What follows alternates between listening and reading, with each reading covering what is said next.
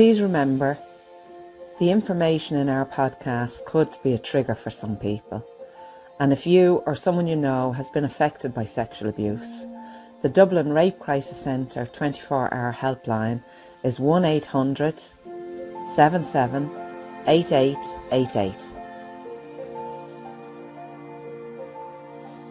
Hello, I'm Joyce. I'm June. And I'm Paula. We're the Kavanagh Sisters, and we'd like to welcome you to our series of County In podcasts, where we continue to shine a light on childhood sexual abuse and its impacts.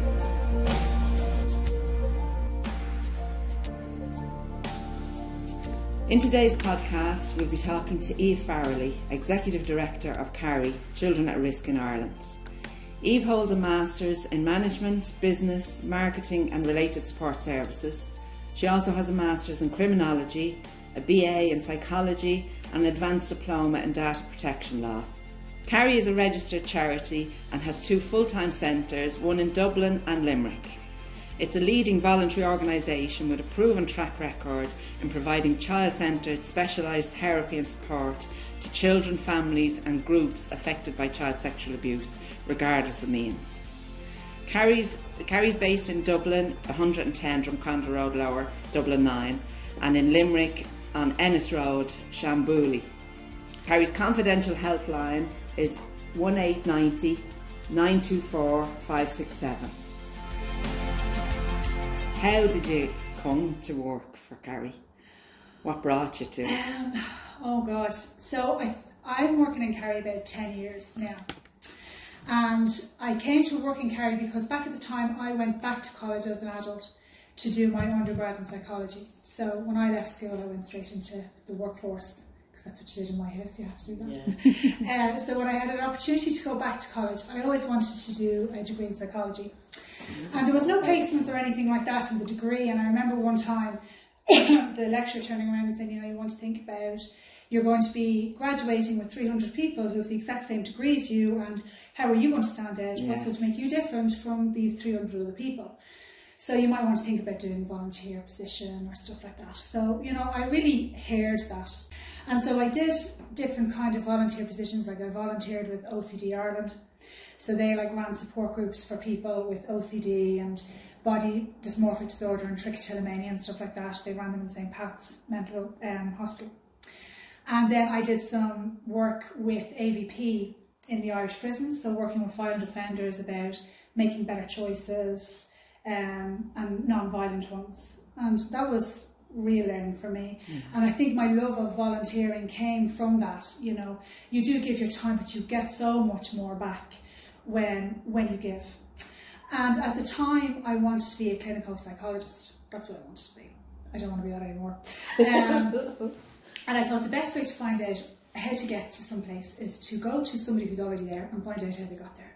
So I took a listing of all the clinical psychologists in Dublin and I sent out my CV in a letter and I said, oh, this is me and this is what I want to do and how did you get there and is there any experience you could give me, and just sent them out and so would come back. And there was lots of things that came back. They were very generous.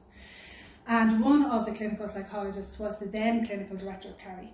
And he said, sure, why don't you come on in and sit down and have a chat and see what you can do? And so I said, all right, I can do that. So I came in and I sat down and I had a chat and I started volunteering on the helpline at that stage. And I've been here ever since, you know. I mean, I really felt that when I walked into CARI, I found my professional home, you know. This work isn't for everybody, but it's definitely for me. And I think that the ethos that CARI have with respect to children is very much aligned with mine. And so my buy-in is there from the get-go. And I've never left, really. And that's how I started. And do you have children of your own? Just curious. I have 3 children, right. Yeah. So I have, well, in July they'll be 17, 15 and 5. Wow. Oh, that's a good gap. That's a great gap, isn't it? Yeah. Keeps you on your toes. Yeah. And you're very happy here. I'm very happy here. I'm really happy. Like, I mean, this kind of work can be tough. But, you know, the work with the kids was never as tough as maybe the challenges of making sure you get to all the kids. You know, that can be difficult when you're working in an NGO where you're constantly trying to find the resource because like we're all really clear on the work that needs to be done, and it can be frustrating when you have that clarity but you don't have the means. So that's more stressful really than the work with the kids, because the kids are great, you know. How much of your time would be spent between doing the work that needs to be done here and then doing fundraising?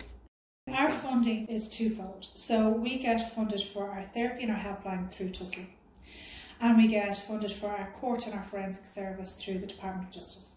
But all of that funding is part funding, and so we make up the gaps through our fundraising departments. And we have a fundraising team in Dublin and we have a fundraising team in Limerick, and their job is to basically plug the gap that the grant funding leaves.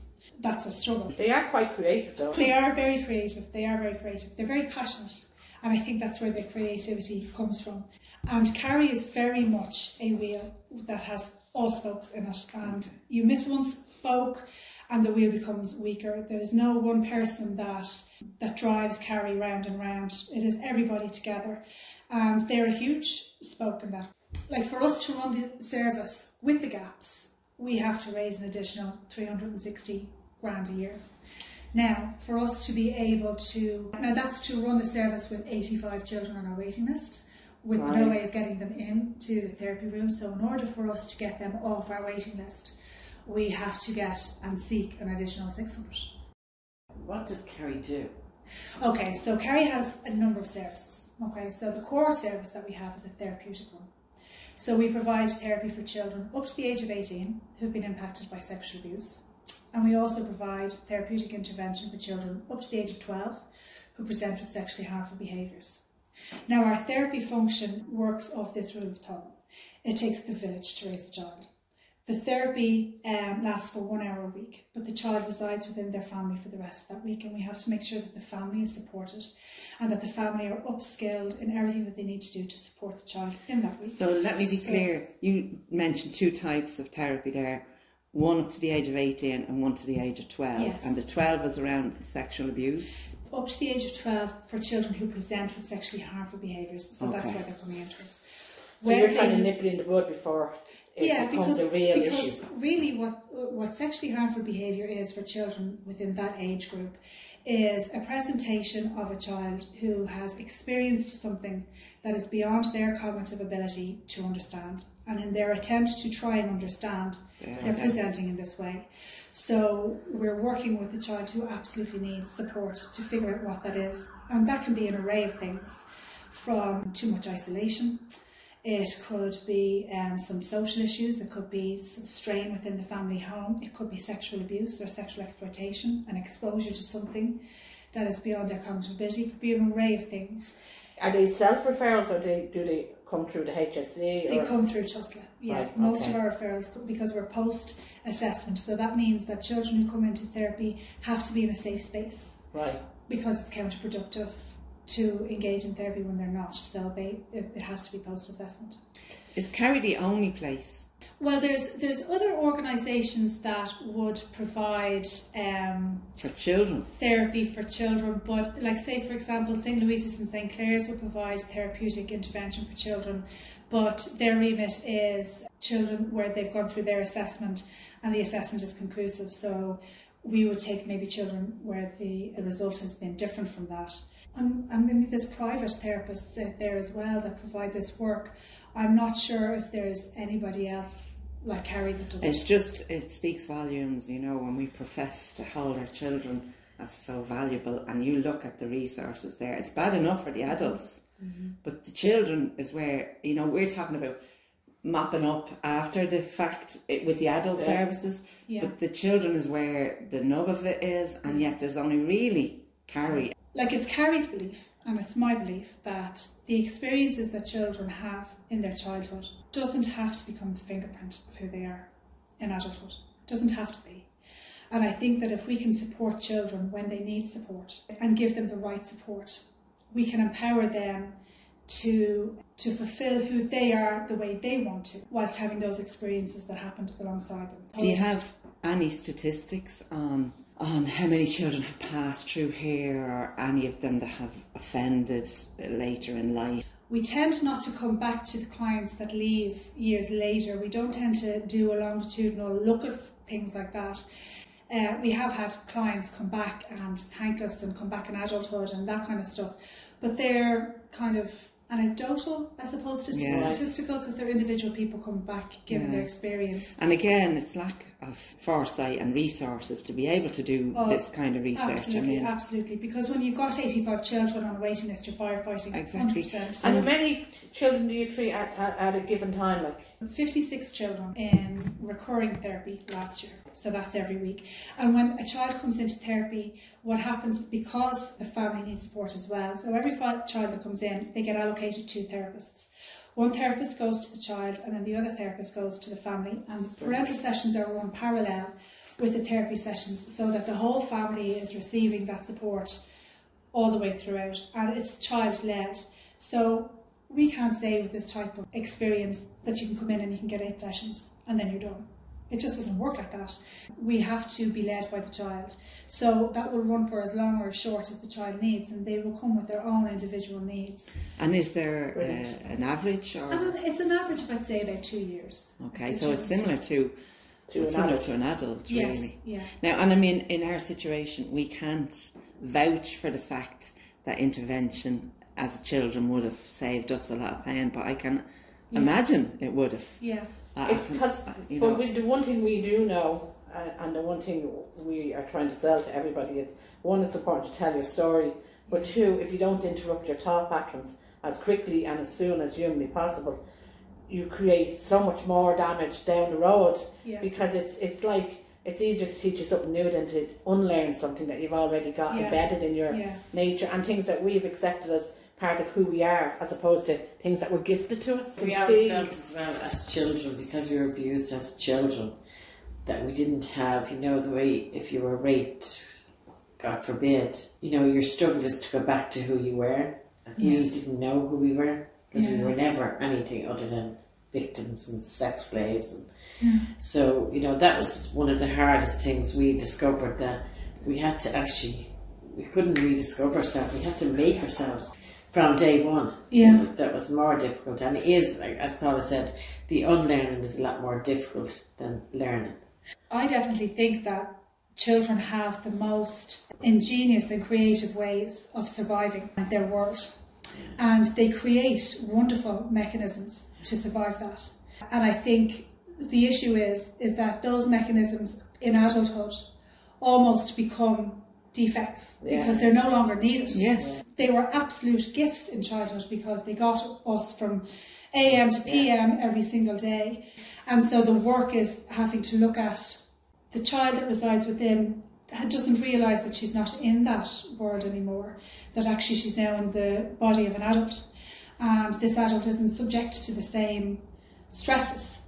And the thing about sexual abuse for me, people think of it as an event, but for a child it's not an event, because even when it's not happening, you're worrying about it happening. You know what I mean? It's always there in the brain. There's always that level of alert and checking in your world. So there's no rest. There's no peak and drop in an event. It's in your brain all the time. Your system is up there worrying about it all the time.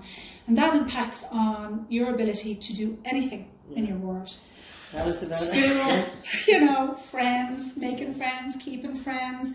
And these are all huge things in a child's life. They make up the entirety of a child's life. And all of that has to be addressed. And a child has the right to have that addressed.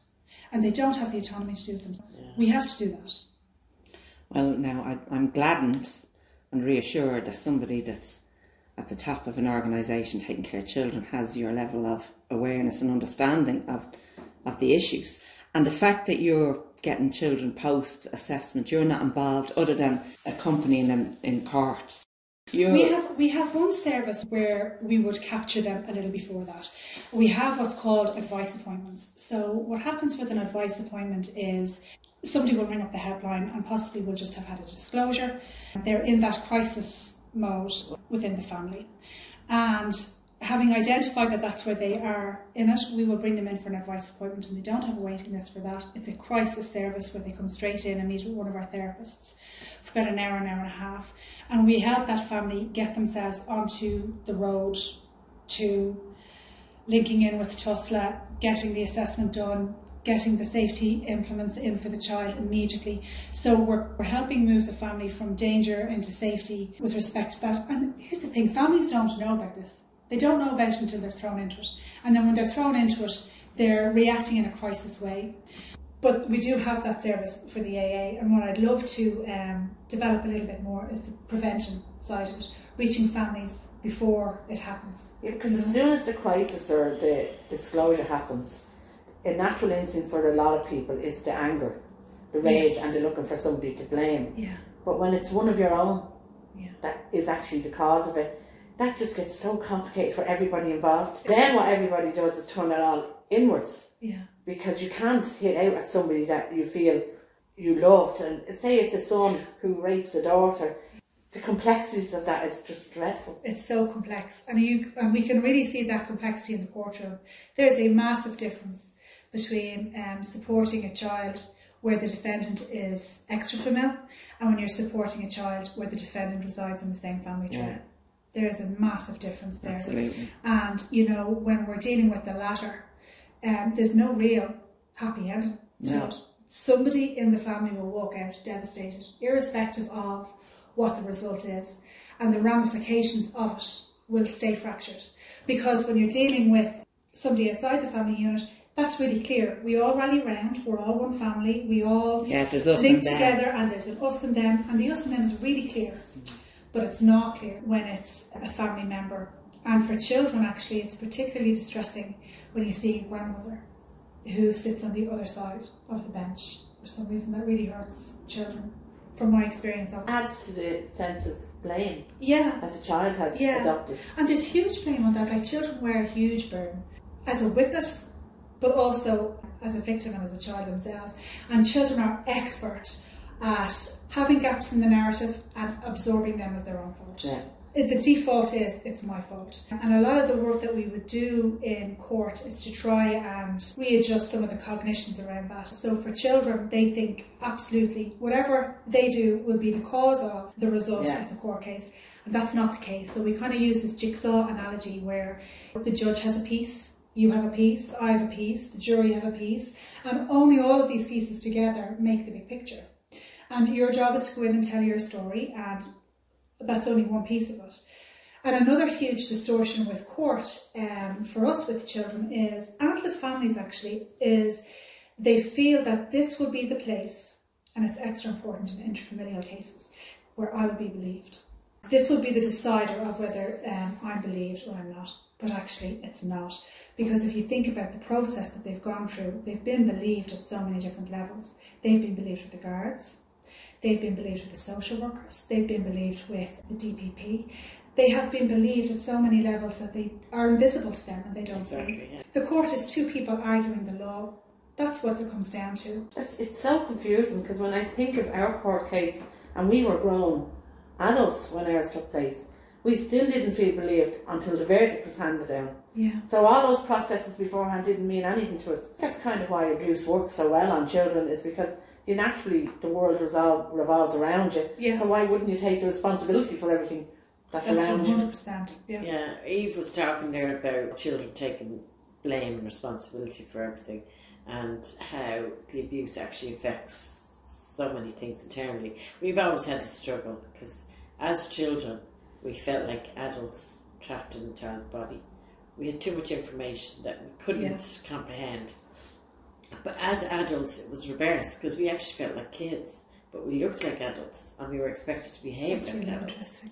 And our first book we wrote as children, we wrote the stories and the memories as kids. We went into it and wrote it from that point of view. We wrote it in the first person. We thought it was really important that for our own journey, and also for anybody who was reading it, the reality of abuse and what's going on in the child's mind at the time it's happening is out there. Yeah. So there was a couple of reasons why we did that. But our book we wrote after that. It's more like a self-help book. Yeah, but it more explains all of those psychological issues because we only discovered them ourselves. And did you have an awareness of the one that resides within? No, not until... until... you just make decisions? No, not until way down the line. Yeah. It was after we'd been through therapy and everything, and we were supposedly finished therapy. And that's when the real work began, because until we began writing our books, all of the information that we had kind of gathered till then that meant nothing to us started to fall into place. Yeah. And we were able to marry it with our own experience and integrate the learning and gain benefit from all of it. But without that final piece of the jigsaw, we wouldn't have. It's like you were explaining about how when you're in this and there's no up and down, it's constant. Our focus and our energy went completely on survival. Yeah. So we couldn't learn in school, which only told us how stupid we were. Another thing to beat yourself up over. So that was a constant, but no, we couldn't have been aware because it wasn't safe to be aware of anything other than getting from here to there. Absolutely. Like, I don't care that Jules getting raped in that corner, Paul is over in that one getting battered. I want to get from here to there. I can't take on their shit as well as mine. Yeah. We could swear blind that we didn't know about each other. And well, he clicked his fingers, and the first thing we all froze and said, I hope he doesn't want me. Yeah. So when we discussed it, we said, Jesus, that implies he might want somebody else, and we knew he might want somebody else. Yeah. So it's all of that. It's the known and not known, because we didn't know. When you think, we had gone through the whole therapy process, came out the other end, and we're talking after quite a few years, 4 or 5 years, wrote the first book. Even when we wrote the first book, we didn't know what dissociation was, what compartmentalisation was. We didn't know there was names for them. We knew we had all of those, and we described them, but we didn't know what they actually were. Was there a relief when you got those names? Yeah, absolutely. Oh, it was like almost like being normal. It was like penny dropped, and that ability to say, actually, it really wasn't my fault, and all of these things happened because of it. But all of these things you can turn back. And you need that understanding, because that understanding lets you off the hook for all the things you took responsibility for. And long after the abuse you believe is resolved, you still take responsibility for having a shit life, for everything that's wrong in your life. Yeah. You still think that's down to you. So when you understand that, especially with childhood sexual abuse, every aspect of your life has been altered. Every decision, every choice, every friendship, every relationship is all governed and driven by what was born out of the abuse. When you understand all of that, it's like, I see the light. Yeah. And you can forgive yourself, and then naturally follows your curiosity about why would this happen? What could have happened to somebody to do such a thing? You can't comprehend it, and you never will, and you shouldn't try. But it opens up your mind to forgiveness, to the realisation that holding on to hatred is hurting you, not them. And you only forgive for yourself. They don't even need to know about it. And it changed everything for us. And if we had even understood a really little tiny detail when we first went into therapy and you first encountered your therapist and you're sitting there, if we'd have understood, as adults we weren't sitting there, as children we were, we didn't even understand that. Yeah. Can I ask, if you could give us advice as professionals who work with children, what would you like us to know? That you have to explain everything. Okay. In a language that's even what you're explaining now is, I wouldn't have been able to take that in as a child. Yeah. So.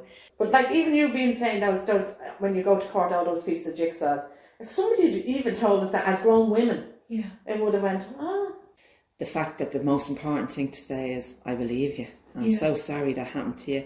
You absolutely did nothing to deserve that. You're completely innocent. Saying you need to repeat that often.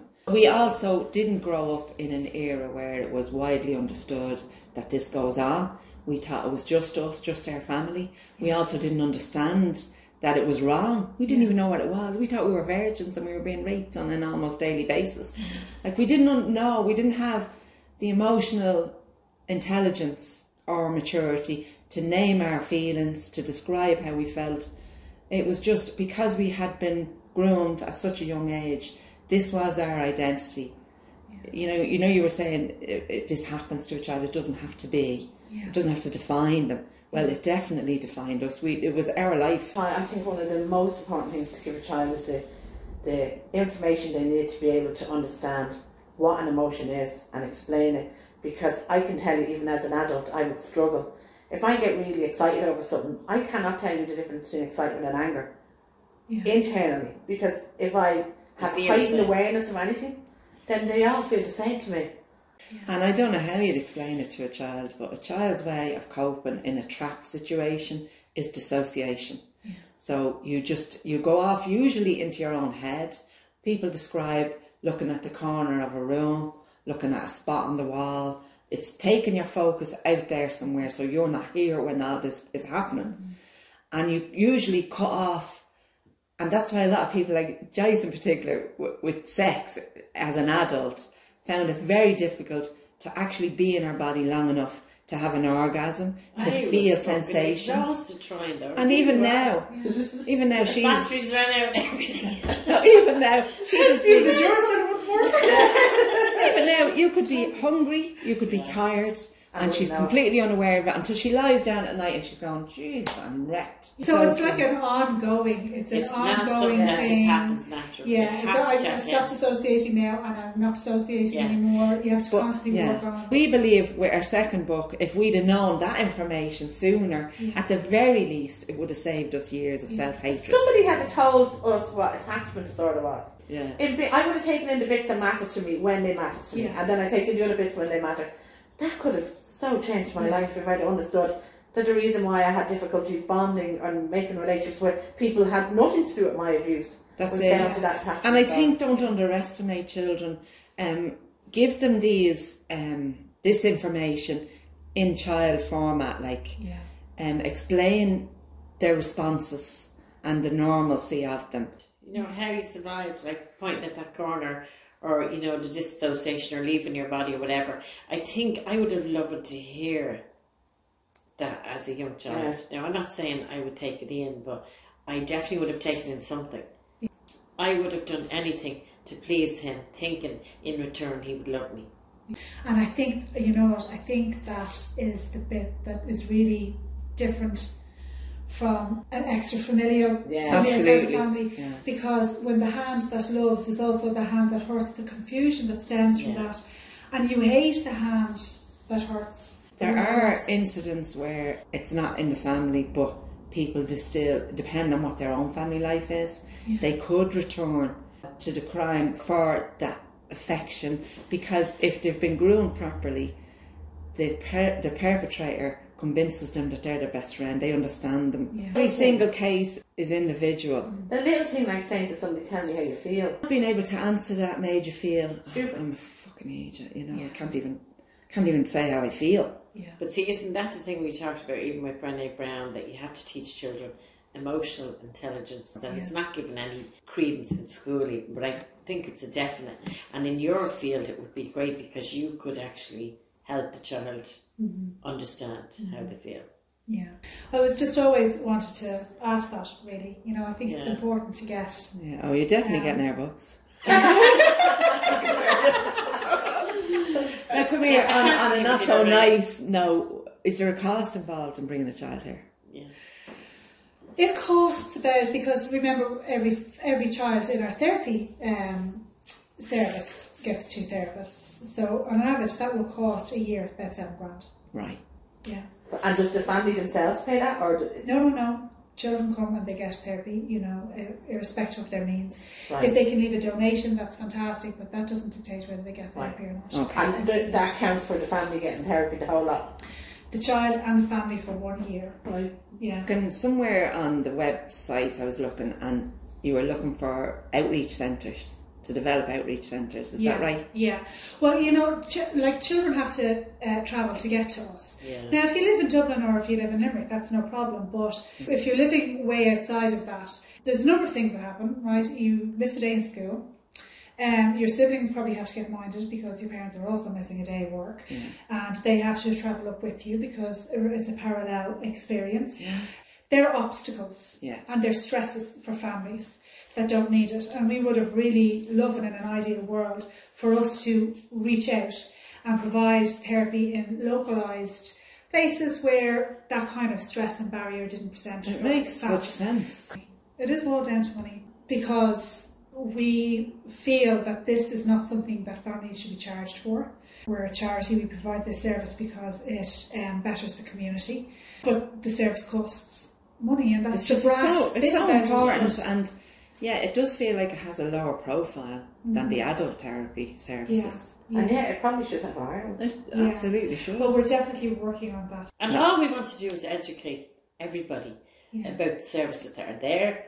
Yeah. What you can turn to them for. Yeah, because like that, you don't know. No, that's right. You don't. Until you're in it. And also take the mystery out of it and the fear out. And you see, one of the essential ingredients for sexual abuse, right, is silence is one, and isolation is another. Without those two, you don't really get very far. But what happens is that people fear it so much that they apply the same things to it. So they don't talk about it and they push it away.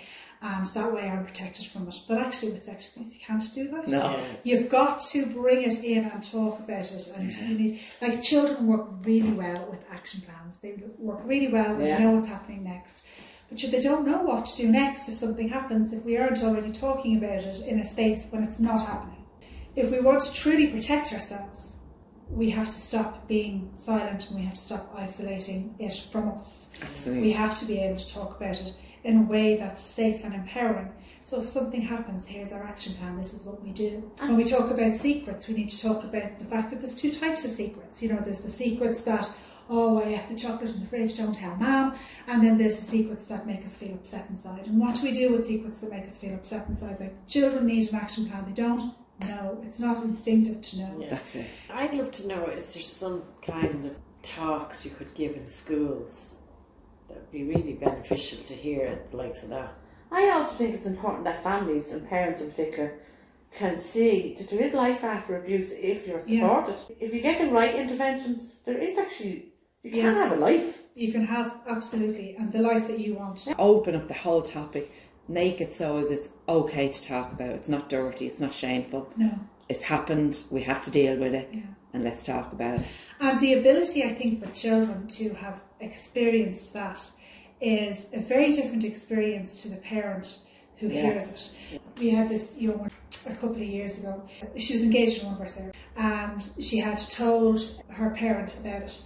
And the parent was engaged with us, her mum was engaged with us about how she was feeling, and the parent, like, the mum was just completely devastated by this. I mean, completely devastated. This has happened to her child. She didn't know what to do, the anxiety of it, the anger of it. It was just so overwhelming. And when we asked her how the little one was doing, they will call her Matilda, she said that Matilda was actually feeling quite good. She looked quite light and all that kind of stuff. And so when Mum sat down and asked Matilda what was going on, she said the most amazing thing, girls. She said, Mum, it's like I've been walking around with a really heavy school bag on my back all the time, and now it's gone, because now you know, I know, that's never going to happen again. And there was that wonderful shift of anxiety, move from the shoulders of this little one onto her safe adult, which was her mother, and her mother could feel the weight of it, but it was the appropriate shoulders for that weight to be on. Absolutely. We know there are mothers out there who collude and who abuse. We totally get that. But I believe the majority of women are like my mother, who were as much a victim as we were, but we didn't understand that. So how could anybody outside understand that? And it was only through our journey that we were able to get to understanding how she knew the way we knew, but she didn't know consciously. How she was chosen specifically for his ability to control her. So she was as much a victim as we were. And you know, most of the callers to our helpline are mothers. So mothers are the ones that reach out and seek out information to try and implement safety measures. They're the mothers well enough to do that. How many out there are lost? You know, it's unbelievable. And if they're a mother of a perpetrator, God help them. I mean, where can they turn? And they may as well have done it themselves, because the whole family carries the shame and the burden of that crime. Yeah, because it's shame again. Shame is something you hide. We were talking about this before. There was a 12-year-old child that felt attracted to young girls or boys. Who could they talk to? Now, they haven't acted on it, but they're aware of it and they know it's wrong. But what would they do? Where would they go? You see, there's an organisation over in the UK called Stop It Now. They work with that kind of stuff. People who have offended, but also people who are fearful that they might offend. They also do a lot of work with, there's a quite high level of suicide for offenders online who have just been arrested. or had their home searched, so there's really high levels of suicide there. So they work with men who are in that cohort, and they also work with families. Your partner has just been arrested, this is what's going to happen, or your child has just offended, this is what's going to happen. And they do really amazing work with that, and we don't have the equivalent over here that I know of. We really do need to stop it now. We are very reactive. Absolutely. It's happened and then we react. Yeah. But to be able to act in a place before it happens. Yeah. It's like pulling teeth, trying to get them to fund the research necessary to put the supports in place. They recognise this is a place that needs to be here. Why are you struggling for funds and resources? 85 children on a waiting list. My God, like. Yeah. And we really feel the weight of that on our shoulders very acutely. I'd say. Yeah, we do. And I'd say, like, this is a tough job. Yeah. You know, you absolutely must go to the depths. Like, it is a tough work, and I think everybody who works in this will agree with me. You become the biggest mood killer at a party. The soon as somebody asks you what you do, you're like, oh. It is difficult, but it's so rewarding, girls. Like, it's so rewarding. Like, they talk about vicarious trauma a lot, but there's vicarious empowerment, for sure. When you watch a child maybe walk into court and they're hunched over and they're terrified and they won't make any eye contact in case of the offender that's in the foyer, to walking out 5 days later with their chest up and out and their head held high, like, that goes with them home and touches everything that they do. So, how many staff do you have? Well, in the two centres, I think our staff cohort makes up about 50, I think, between the two. And then we have about 40 volunteers, because we have volunteers that provide forensic accompaniment in the SATU for 14 and 15-year-olds in Dublin, in Rotunda, and also in the Barn House in Galway. Have you a view on Tusla's new guidelines that they're introducing? Okay, so my view on the guidelines would be, I understand that those guidelines are in response to judicial reviews that took place where alleged offenders felt due process was not cared for in there. And this stems from maybe weak legislation, and I don't think you can fix legislation with a policy. So that's the first issue I think that they have. I think maybe they need to go back to the legislator and fix their legislation. Yeah. The policy that they've tried to put on to fix that legislation originated, as my understanding, originated to deal with retrospective cases, but actually it applies to children as well. Yeah. And whilst the reporting of it mentioned the ways in which offenders could stress test the allegation, what they didn't report was that a child has the right to refuse.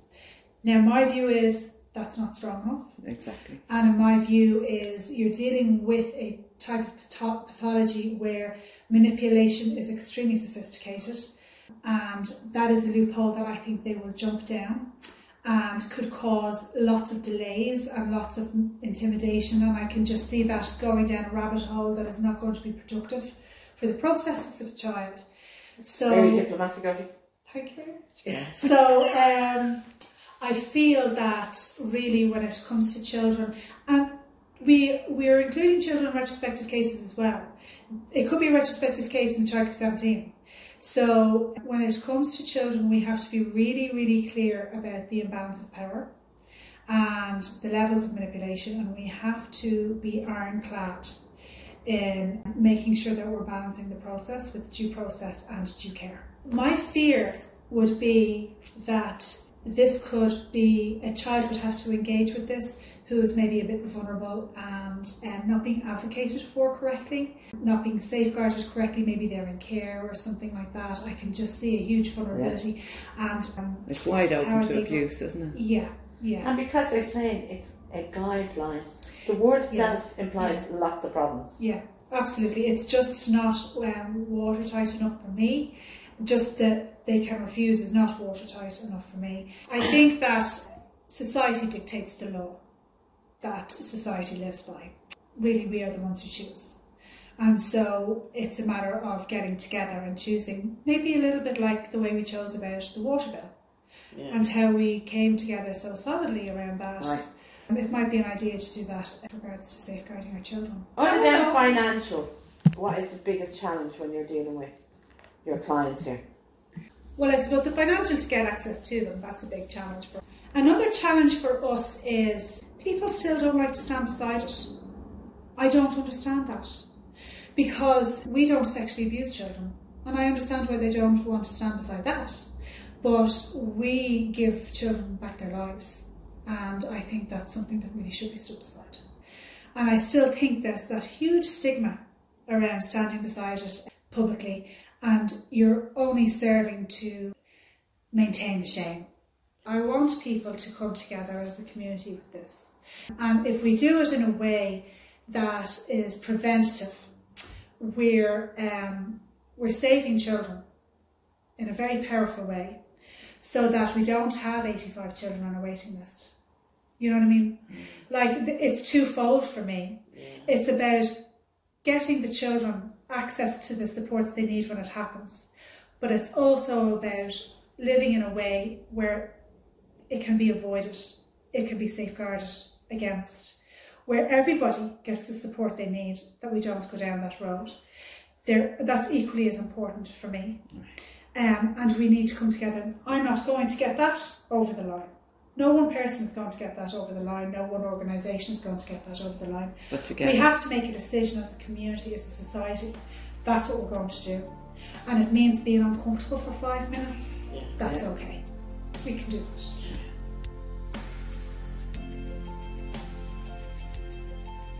Well, Eve, it's been an absolute pleasure talking to you. Ladies, it really is heartwarming to know you're at the head of an organisation. Oh, thank you very much. Looking after our children. Thank you. Thank you very much.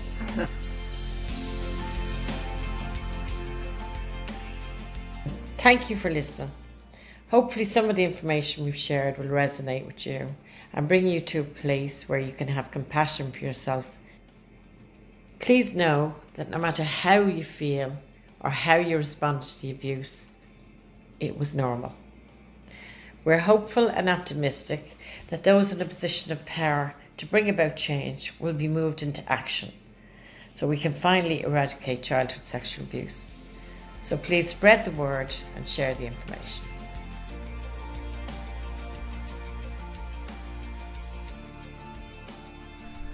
The decision to heal from childhood sexual abuse places you on the most important journey of your life. You're in charge of this journey. Only you know what works for you and what doesn't. It takes as long as it takes, because there's no rush in it and there's no faking it. You have to feel it. And just as the ripple of pain that you're in goes out and impacts all of those around you, so does the healing. And the more you heal, the more everyone around you benefits from your healing. You've been listening to the Kavanagh Sisters podcast. You can contact us through Facebook, Twitter and Instagram, or email the kavanaghsisters@gmail.com.